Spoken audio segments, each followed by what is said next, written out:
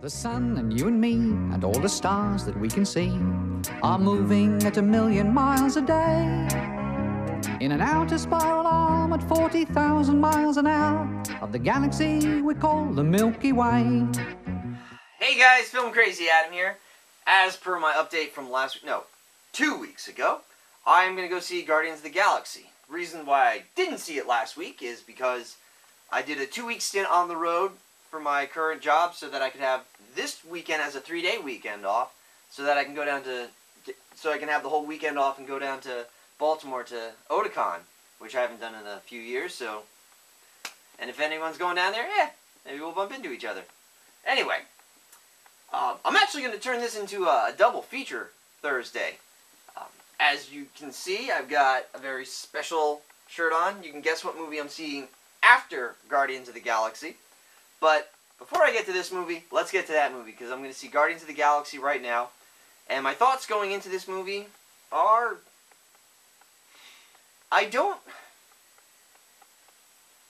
This is one of the rare cases where I actually don't know anything about the source material going into this movie. Because, as a nerd, I've played a lot of video games and read some comic books and watched a lot of TV, a lot of cartoons. I do research on so many just random things. I'm a curious guy like that. I just research random stuff. Guardians of the Galaxy, I had literally never heard of them until after the Avengers movie, and then you see Thanos on screen, and I had seen his picture before. I didn't know his name, and it was one of my really good friends who's way more into comics than I will ever be, who's like, oh my god, that's Thanos! They're going to bring in the Guardians of the Galaxy! I'm like, Guardians of the Galaxy? Who's that? And so, he didn't really have an answer. I get, whatever, we were talking about a lot of stuff. We were excited for the Avengers movie, and we were just talking about that. But anyway, I didn't know anything about the Guardians of the Galaxy, and I still don't know anything about the Guardians of the Galaxy beyond what they tell you in the trailer. That evidently there's 5 of them. I know who Rocket is, because I've played Marvel vs. Capcom. I don't know who Groot was. I don't know who Star-Lord is. I don't know any of these other people. I did the most basic amount of research I did on this movie is basically just the cast list.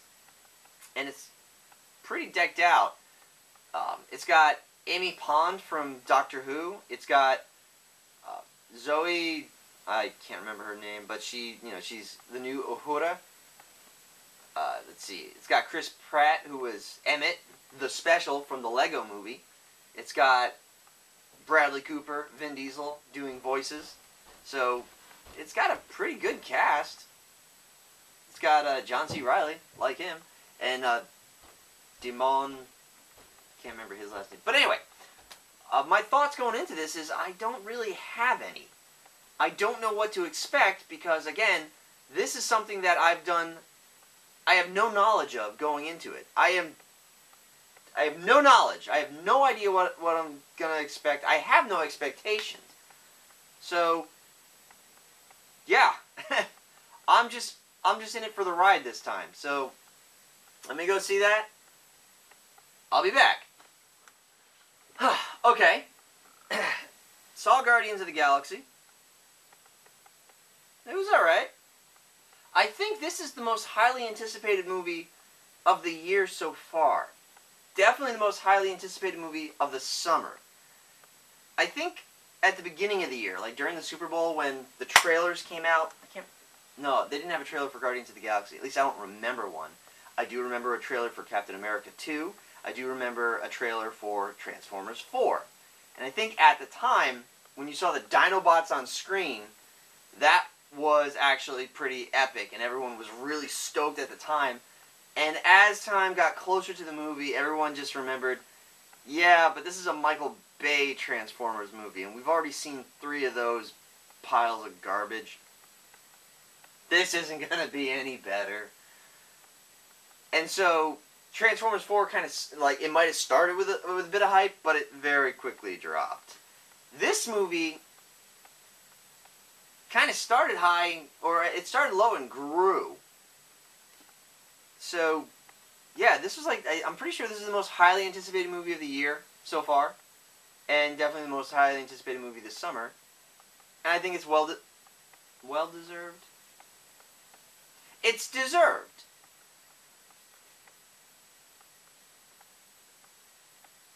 I liked it. I have my problems with it, but overall I liked it. It actually was... Alright, let's talk about the problems with this movie first. Before I get into what I liked. Usually I do what I liked and what wasn't good about it. I'm actually going to do it in reverse this time, and it's going to make more sense. Because the problems, while they were there, didn't ruin it. At least not for me. Here's the problem. The biggest problem with this movie is that you've got 5 characters that no one's heard any... No, you've got the 5 people from Guardians of the Galaxy, the other daughter of Thanos, the Xandarians, something Prime, Glenn Close as some... what's her name? Prime? I don't remember.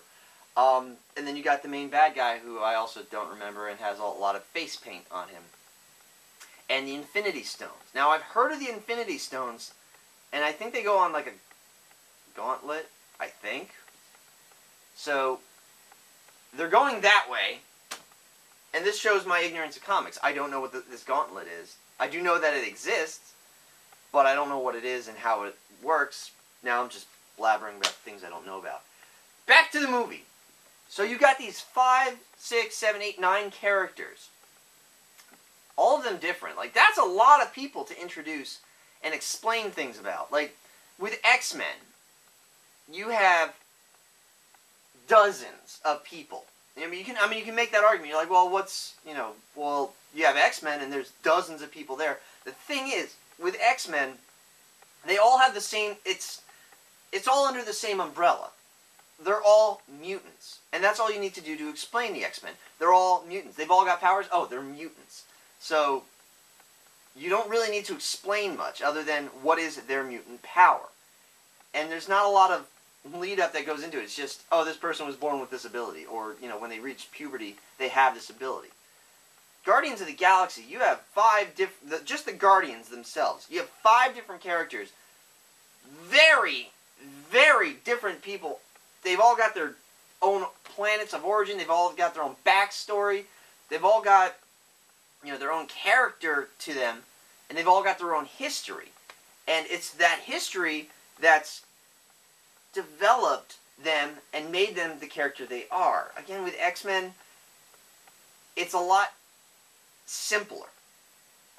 Basically, you know that all of them had a hard time growing up, but they all have powers. So it's a lot easier to explain 12 people, because it's just like, that one has laser vision, that one regenerates, that one is really good at spelling. With this movie, Guardians of the Galaxy, there's a lot of exposition. It's actually, and I hate exposition when it's done bad, because it's a sign of a bad filmmaker. Somebody who can't write instead and work it into the story. Instead, they have to have it exposited like you're an idiot. Best example... Yeah, I'm not going into examples, but, I was going to use an example from another movie, but whatever. It'd be like the difference between cinema and theater. The theater, for a scene on screen for movies, you can show a picture of the New York skyline, and that it's snowing, and then, or no, better yet, that it's hot out. You see it sweltering. You see the camera cuts to things like, fire hydrants open, and people at a pool, and then box fans in a window, and it pans the apartment. You see this dude wearing nothing but boxers, and he's, and you could tell it's hot as balls there. And also there's probably some filtering to make it look more orange, the light more orange, so it looks and feels hot. In a theater, you don't have all that extra stuff. You don't have different camera angles. You just have whatever the guy in the back row can see from there. And you have to paint a picture with what's on screen. So there's a lot of exposition in theater. Like a guy same kind of scene where there's a really bad cardboard cutout of the New York skyline out the guy's window. That again, the guy in the back row can barely see.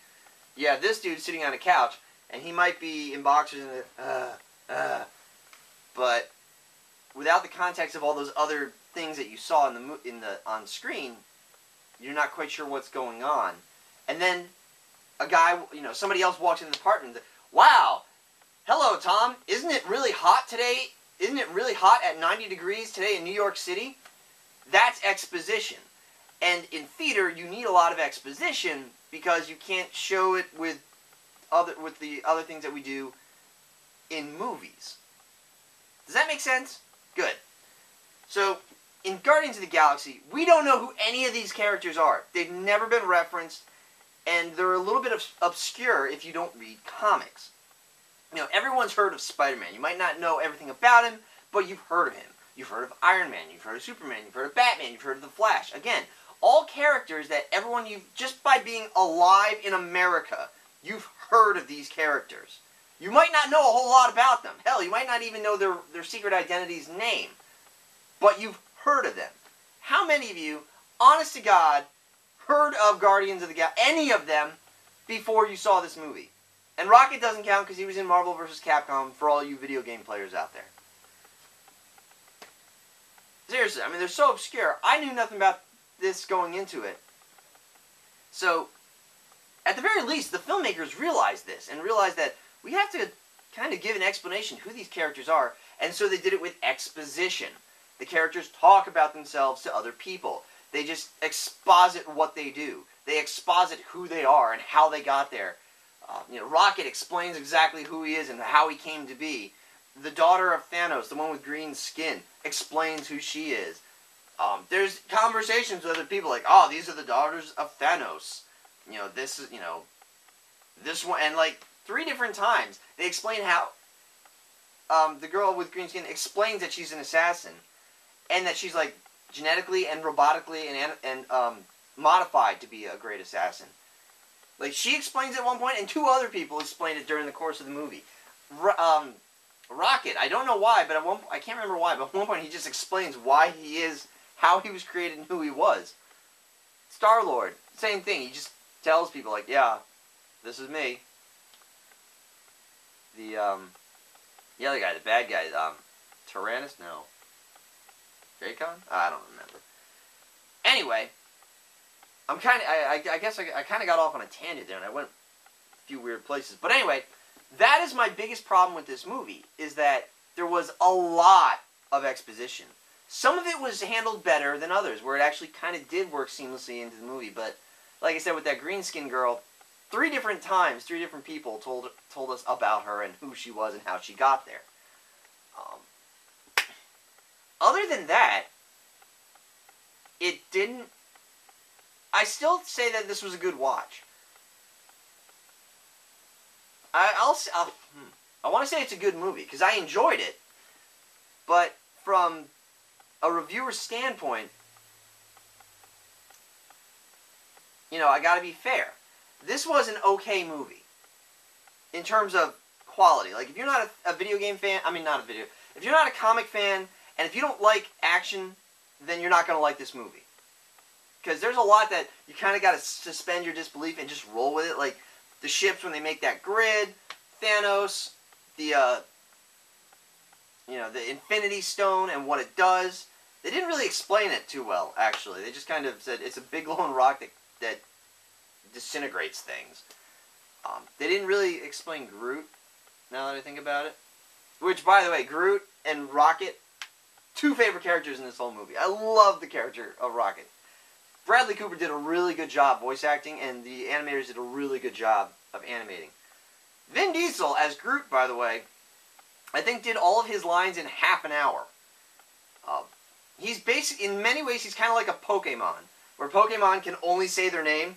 Groot just says, I am Groot, the entire time. There's one time where he says, we are Groot, but for the entire movie, I think he says, like, I am Groot, like, 10 times. And there's yelling. He yells a lot and he's hitting people. Ah! But yeah, I think Vin Diesel did all of his voice work in, like, half an hour for this movie. Anyway, where was I going with this? Right, the movie. I'll upgrade it to good. It was a good movie. The story was there. The characters were there. Yeah, the characters were there. Like, they weren't just two-dimensional characters. They had depth to them. We didn't have a lot of time to see them evolve, but they were definitely three-dimensional characters. So I like that about it. I like that in all the chaos and all the crazy and all the stuff that's happening, they were able to like give some substance to these characters, which is one reason why I can't say that this exposition was a bad thing. They just didn't. I mean, the problem is that there's so much with these characters. They got so much backstory. We can't fit it all in this movie. And this movie was only like an hour and 40 minutes, I think. So that was a bit surprising to me. I was like, Not that I felt cheated by the length of the movie. In fact, I think it was the perfect length. Because if it got too much longer, if they spent too much time talking about themselves, it would start to get boring. It's this weird balance, and so like I think this movie did it right. As I'm talking more about it, I'm like, this movie is better and gets better and better the more I talk about it, because, and it all comes back. I know I've said it like 8 times, like to the exposition. I wish they didn't do exposition, but without it, I wouldn't know anything about anything. I wouldn't know who these characters are. I wouldn't know what these items are. I wouldn't know what he's doing. I wouldn't know why they're doing it. There is so much exposition in this movie, but every bit of it is needed to understand the story as it's progressing. You know, why is this guy attacking this planet? Well, it's a good thing he just told us why he's attacking the planet. Oh, who are these characters? Oh, that's who. Good thing they just told us, or else I'd have no clue. But once you understand it, and again, this only works with the context of this movie. Only with the context of this movie. Because there's tons of movies. Last Airbender is the one that jumps to mind where there is nothing but exposition. I think that's why this movie's alright, because... Sorry about that. Anyway, it all comes down to the exposition, again. And this movie did it right. Airbender did everything wrong, where that movie was 100% exposition, where they exposited what they were doing every single second. This movie had exposition, and then it had dialogue, and it had actual storytelling. So it was, you know, I'm not 100% thrilled that there was so much exposition, but I think they did just the way they did it. They're like, we're going to try and work this into a conversation. I mean, we're shoehorning it in there, make no mistake, and it's going to sound a little bit unnatural, but they need this information or they're not going to understand what's going on. And we're going to keep the exposition to a minimum. You know, that way they don't realize they're being exposited to, and we're not beating it over the head with them, and there's some storytelling and some dialogue in there. So as much as I don't like it, it was necessary. And I think they did a good job of keeping it down to a minimum. Other than that, you know, so that right there was the biggest problem in my movie, but you needed it in the movie. You needed that exposition, or you were going to be lost. You had no idea who these people were. You don't know what they're doing. Why are they so different? Why are they from different planets? It's just so much to grasp. And so they needed to spoon feed you a little bit of information. This is happening because of this. This guy is angry because of this. You know, he talks like this because he's from this planet. Groot is Groot.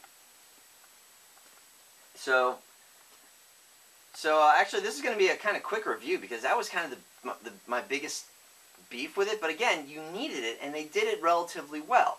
So, while for a lot of people, they probably didn't notice it. For me, it was a little bit distracting, but I understand that it was necessary, and it didn't ruin the movie. And again, I think, you know, they kept it at a good length. It was only an hour and 40 minutes, but I didn't feel cheated. It told a story. It explained who these characters are. And I didn't feel like... the worst is when you sit through a movie... The worst is when you're not getting you feel like you're not getting your money's worth. Like, you paid the $10 and you're sitting through like a 2-hour movie, 2.5-hour movie, and you just want it to end. You're like, oh God, when are we going to get to the credits so I can leave? I'm so bored. You know, that happened in Transformers 4. among other movies. So I'm glad that it was at this length. Overall, I liked it. Like I said, check it out. This is one of those where I'm giving a thumbs up. I'm saying check it out. It was a pretty good movie. If you're a casual comic book fan, you might not like it. Like, you might go see Spider-Man because you know who Spider-Man is. You know who Iron Man is. So you'll check those out. But for someone who's not really a comic book fan, maybe not. Yeah, if you don't like comic books, if you don't like action, don't go see this movie. Other than that, it was a pretty good movie. I think it was a good watch. I'll pick it up when it comes out on DVD. Again, I loved Rocket. He was the best part of this movie. Go see it just because of Rocket. Side note, the voice actors in this, Bradley Cooper and Vin Diesel. Vin Diesel, I think, has a very, very recognizable voice. But when you reduce him to 4 words, it seems a little bit of a waste of talent. Bradley Cooper doesn't have a super recognizable voice. He was great, by the way. He was awesome as Rocket. I loved him as Rocket. But, you know, like Eddie Murphy has a really recognizable voice. Samuel L. Jackson has a really recognizable voice. Now I feel like an idiot, because I thought of like 10 voice actors or 10 people who've done voice work, and I'm like, oh, yeah, everyone knows who they are. Antonio Banderas has a very recognizable voice. Mel Gibson actually has a kind of recognizable voice. John Goodman has a recognizable voice. Bradley Cooper has a pretty regular every guy kind of voice. So it's like, not that it was a waste of talent, because again, I really thought he was great, but it's kind of like, you don't recognize his voice. You know, the other people have like really recognizable voices. So I guess I don't know where I'm going with this. Like, am I mad that they used Bradley Cooper? No, I love that. I loved what he brought to the role. But am I mad that he just doesn't have a recognizable voice? I don't know. I'm not mad. I'm not mad. I'm rambling. Anyway, go see Guardians of the Galaxy. I thought it was pretty good. It was definitely worth the price of admission. It was definitely a fun ride. The thing at the end of the credits, a nod, I guess? I hope they're not going to do anything with that character. Well, not that I hope. I just don't see what the point would be. Anyway, I got stuff to do. I'm going to see Teenage Mutant Ninja Turtles later. We'll see how that works out. Laters.